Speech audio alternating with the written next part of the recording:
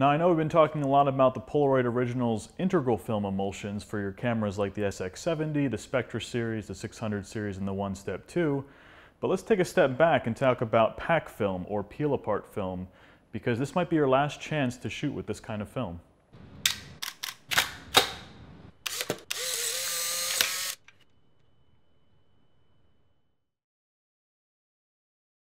Hey fellow photographers, what did you shoot today? Today we're going to be going over the history and actually shoot with some peel apart film, or pack film as it's sometimes known.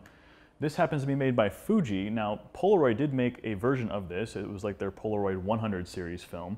But Fuji is sort of the last holdout, and this was actually officially discontinued by Fuji in mid-2016. There's still stock available. I'll actually leave a link down below to Amazon. You can still buy it, and the prices have gone up astronomically. You used to be able to get a pack of 10 photos for about $8, maybe $12 tops. Now they're around $25. But if you look at the price per sheet, you're getting a bigger negative than any of the Polaroid films. And the Polaroid films, even with the lower prices, still come out to about $2, if not more, per photograph. So the only one that I can find reliably, or that there's any worthwhile stock, is this FP-100C, which is a 100 speed film, and C stands for color. There was also a ton of other varieties, black and white film. There was the 3000B, which was a very high speed emulsion. But this does not work the same way that the Polaroid films work, the new Polaroid films. This is not an integral film process, and by integral film process with the sort of the SX70 and all those other kind of cameras, the sort of pod and the developing all happens at once. So once the picture, the positive, is actually ejected, spit through the rollers, the chemical is spread over the film, and there's nothing else to do. Here, it's actually, because it's peel apart film, there's actually a sandwich of a negative, a positive, and there's some chemicals in between in a chemical pack that when they get squeezed through the rollers, you then have to peel apart to reveal the actual photograph. So hence why it gets the name peel apart film, also known sometimes as pack film. So believe it or not, this pack film, this peel apart film that we're talking about today, this format is not the original format of the Polaroid camera. So way back when Polaroid first started with this sort of style camera here, they'd used another type of film called roll film. So the original Model 95, which was the first camera Polaroid ever made, or this here Model 150, actually takes into account this roll film, which is slightly different than pack film because it's not an integral pack. As you can see, there's two little rolls. You actually have to undo this, and this is extremely old. But you have basically these two different separate rolls, and inside here is housed positive and negative, and it's a huge fuss. It's like, there's about 17 different steps to load this kind of camera, which makes it a pretty big hassle. But back in 1947, when this camera came out, I mean, this was revolutionary, right? So you could see the picture within, minutes of taking it, if not less than a minute.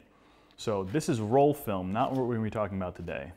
So what is pack film and how does it differ from roll film? Well, pack film comes in a pack, and it's sort of a much more refined process. It's basically a cartridge that you put into a camera, and the cameras that can use pack film are things like the original Polaroid land cameras. This is the Land 195, there's Model 100, 105, 300, 350, there's all kinds of different model numbers. They all have all kinds of different features. But these original land cameras are what pack film is used in.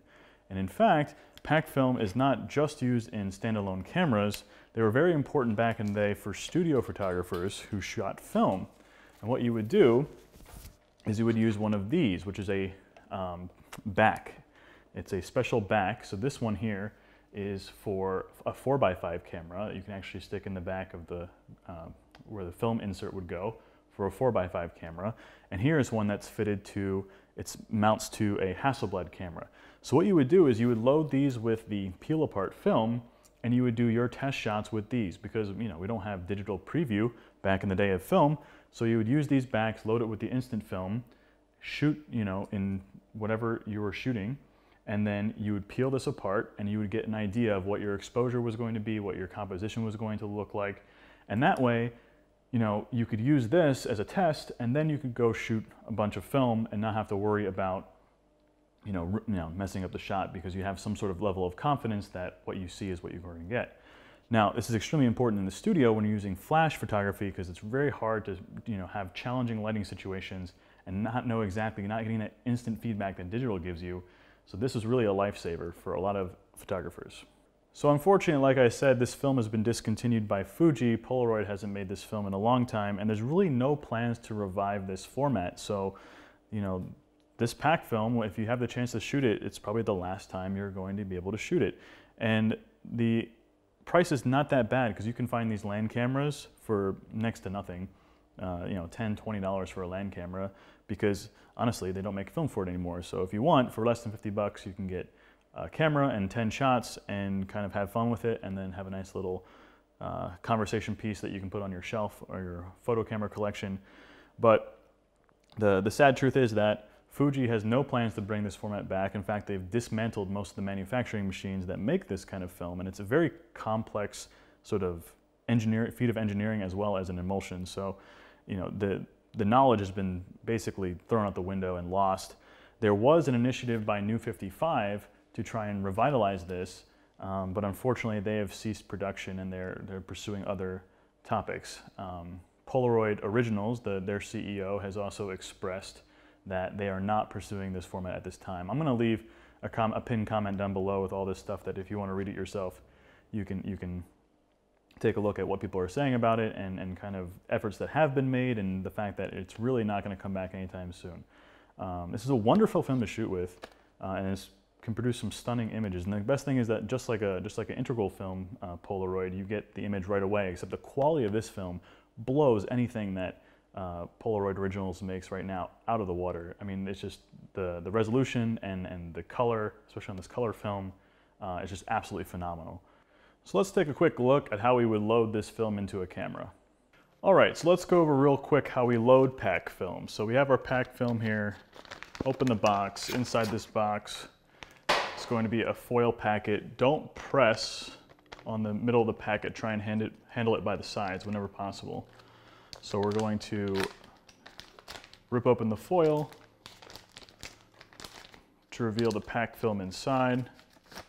Again, being careful not to touch the middle of the packet. So now we have this sort of black contraption. You can see a lot of tabs here, and this big sort of black dark slide that wraps around the film.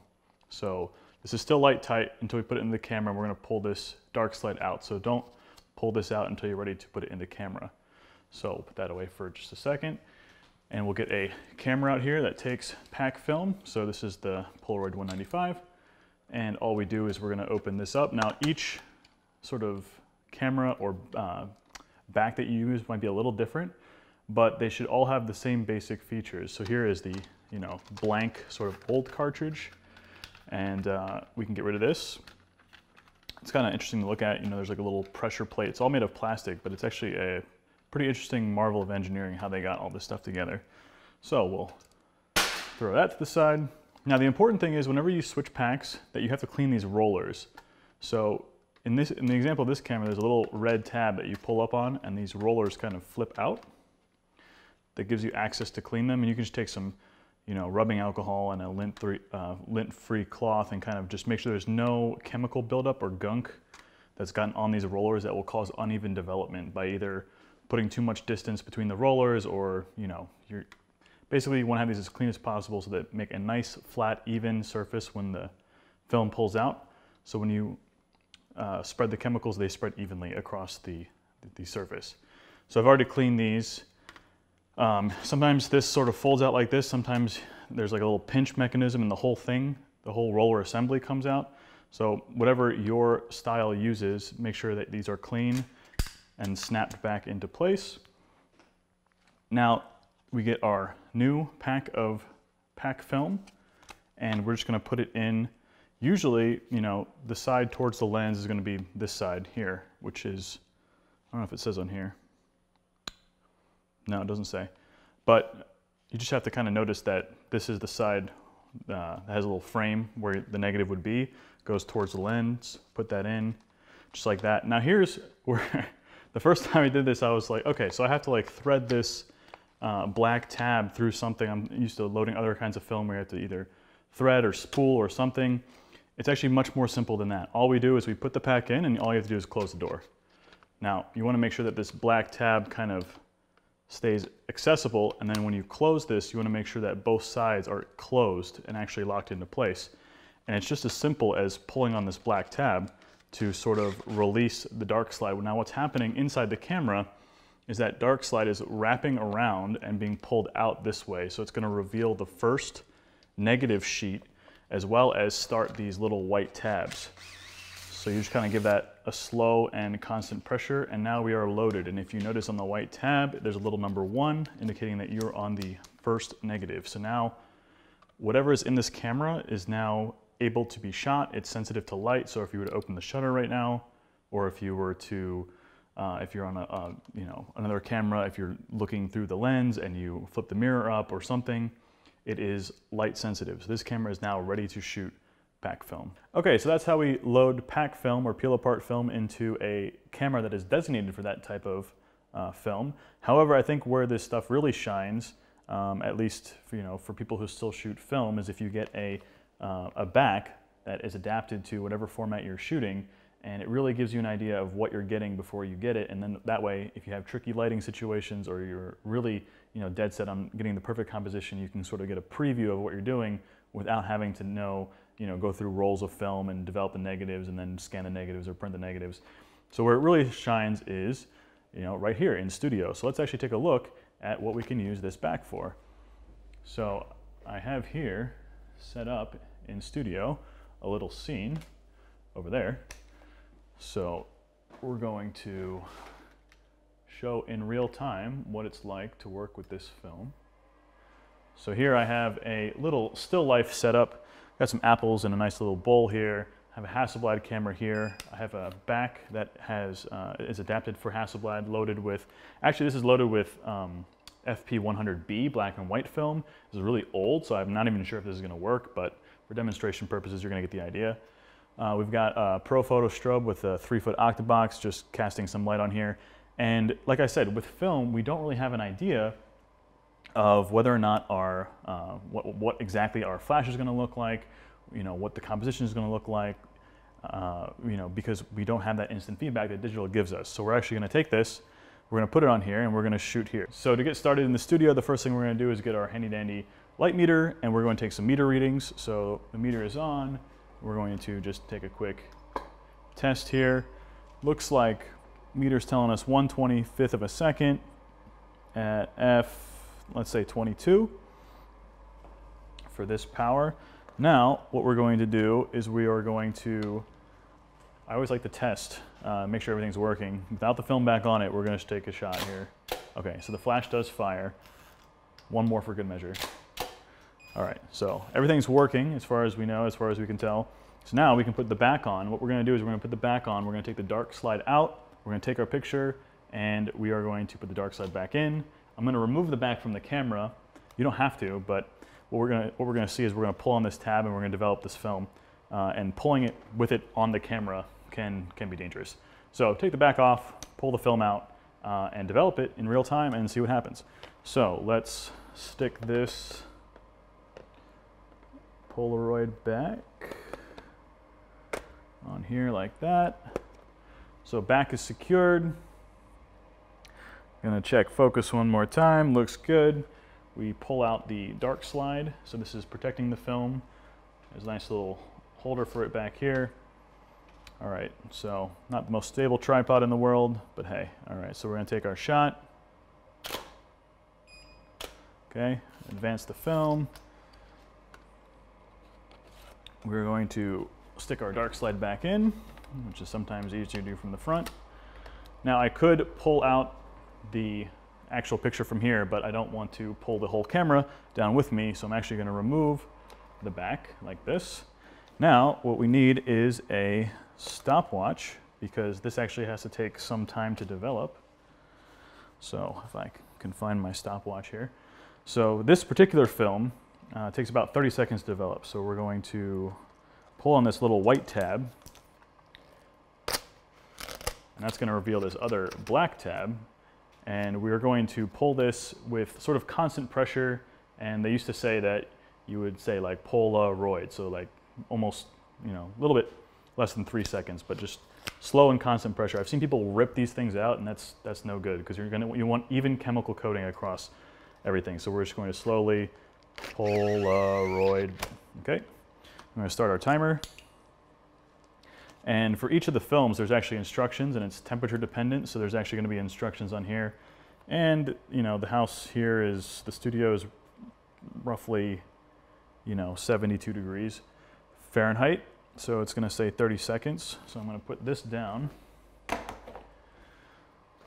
we're going to wait. We're at 25 seconds here. So in 5 seconds, we're going to peel apart the peel apart film and see what we get. So now we have, this is basically the negative, and this is our positive. So there's all kinds of chemical gunk in here, and it can stain your clothing, so you kind of want to be a little bit careful. But now we have a picture of our scene, and we can test our lighting, and we can make adjustments based on this.